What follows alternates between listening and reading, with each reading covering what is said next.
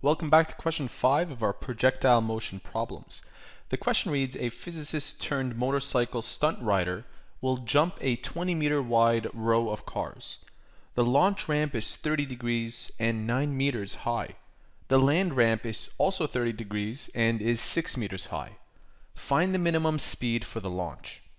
Let's begin with an illustration. So let's pretend that we have a stretch of land and we have cars all along this land, and it's 20 meters. There is a launch ramp over here, and it is 30 degrees to the horizontal. It's also at a height of 9 meters. So from here to here, it's 9.0 meters high. The land ramp is on this side, also 30 degrees, but it has a height of 6.0 meters. The strategy I'll use to solve this is similar to the one that I used in question number 4.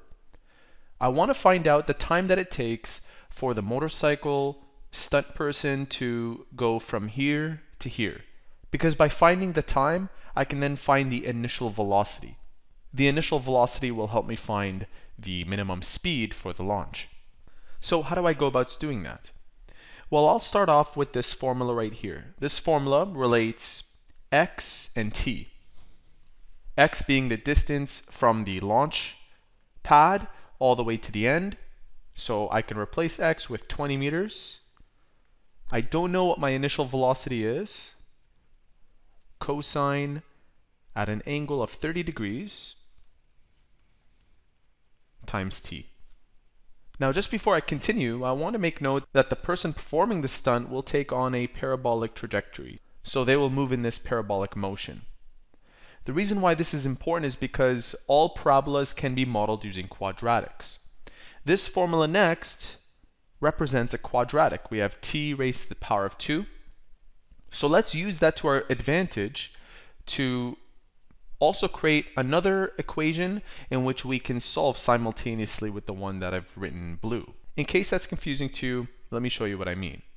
First of all, if we were to draw this on an xy plane, so let's say that this is our y-axis and this is our x-axis, we start at 9 and we end at 6. So if this is 9 and this is 6, that's a difference of 3.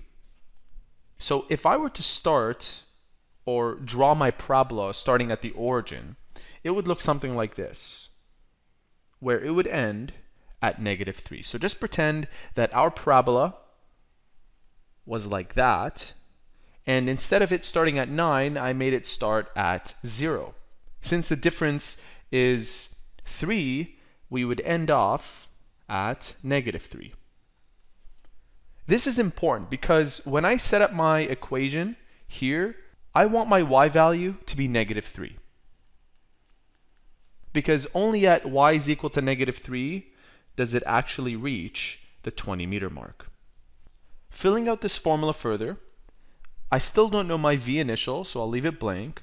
Next comes sine at 30 degrees times t, that's this part, minus 0.5. The force due to gravity is 9.8 meters per second squared.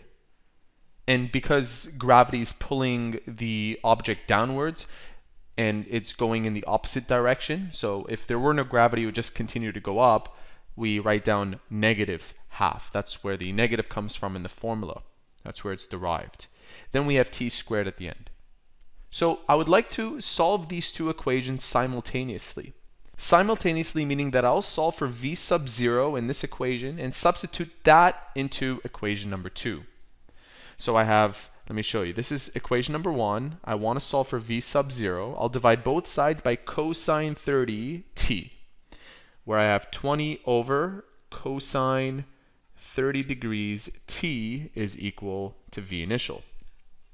I will take what v initial is equal to and throw it into there.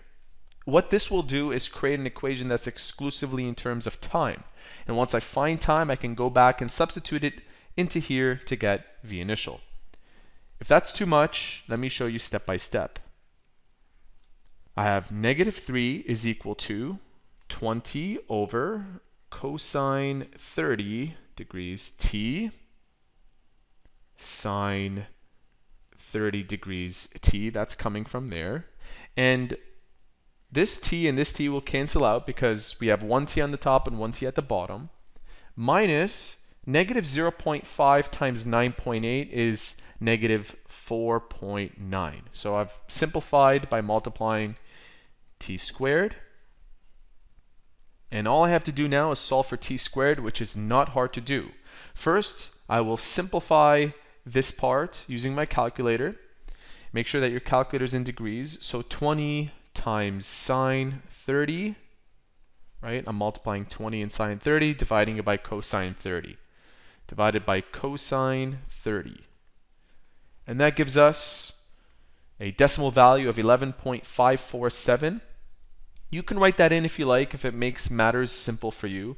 But I'll just keep it this way for now and move this expression, okay, so 11.547, move it to this side. If you move something over, it becomes negative. So we have negative 3 minus this value of 11.547 is equal to negative 4.9 t squared. And let's simplify this further. Negative 3 minus the previous answer. You should get that in your calculator. So that's the left side of the equation. And to get rid of negative 4.9, we divide both sides by negative 4.9. So I'll take this and divide it by negative 4.9. And this gives me 2.968 is equal to t squared. To get rid of this squared value, we square root both sides. So we square root that. And this should give us a time value. Actually, two time values given that t is squared. You should get negative 1.72 seconds and positive 1.72 seconds. Of course, we'll choose the positive version because the negative does not make sense in terms of the context of the question. So it takes positive 1.72 seconds to reach this point of the parabola. Now that I found the time, I can actually substitute it right into here, like I said I would, to find the initial velocity. Of course, you do need to do a little bit of rearranging, and you know what? Why not just throw it into there since we've already rearranged for v initial? Okay, so 20 divided by cosine at 30 degrees times the number that we just found, and that is 13.40. 13.40, and let's make sure that we have the correct number of significant figures. We have not one number after the decimal place. So 13.40 meters per second is the initial velocity or the minimum speed that you need to reach this point. Of course, if you go faster, you'll reach a point further down the ramp, which is even better, but this is the minimum speed that is required. And so there you have it. Another question answered. Make sure to watch question 6 so that we look at another problem and that you can practice this further. Talk to you soon.